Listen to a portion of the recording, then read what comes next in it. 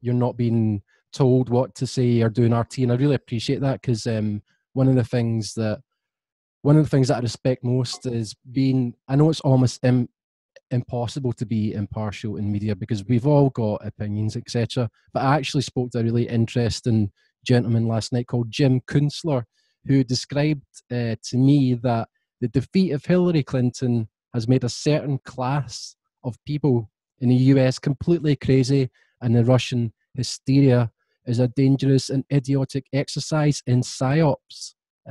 What do you say to Yeah. that?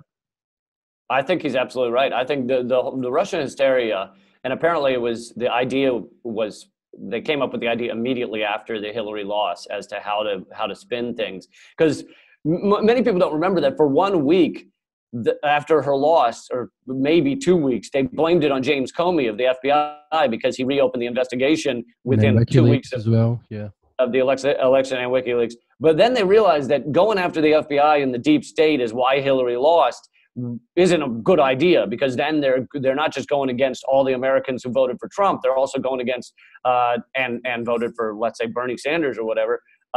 They're also going against the deep state. So they then pivoted, made James Comey a hero, and pointed the finger at Russia. And now they've been on Russia ever since, because it allows them to not actually question what in the Democratic establishment does not speak to Americans, why it is that you have it filled with corrupt elites who cannot relate to the average American's experience, really have no idea what it is they stand for other than corporate greed, which is basically what the Republicans stand for. So they can't offer anything different. And now it's getting really fascinating in an ugly way, in that a quarter of all the Democrats running for office in the House of Representatives in these midterm elections coming up in November are military intelligence apparatus. You've got 57 candidates running for the Democratic positions out of 221 that actually have funding and have a shot.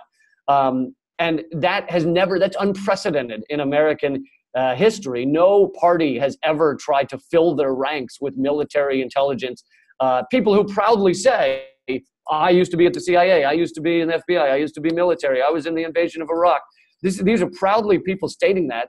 And what it is basically the Bernie Sanders movement and Hillary's loss has made the corporate state on the very nervous of the Democratic side. It proved that they may not have that side on lockdown the way they thought they did. The Republicans are, they're the corporate state all the way. But the Democrats, they were like, oh, shit, this is really nerve-wracking that it could come this close, that Hillary could lose to a reality star clown.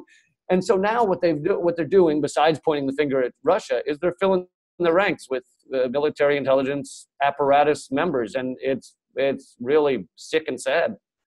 I hear time and time again that anyone working for RT are just Russian stooges.